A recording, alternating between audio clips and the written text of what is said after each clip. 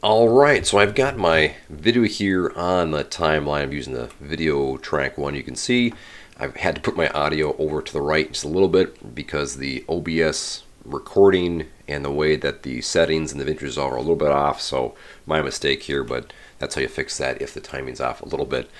I got this here. I want to find the right spot as to where I want to add the image. Right point. And then I go over here to the left where it comes to media pool. If you don't have that, click on the media pool on the upper left. You're going to go over here to where you've got that image.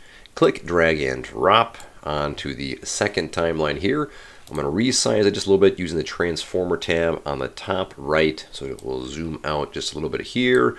I'll position it just right above my finger, right about there. I'll go back to the clip, and here's how you add an image to your video using DaVinci Resolve.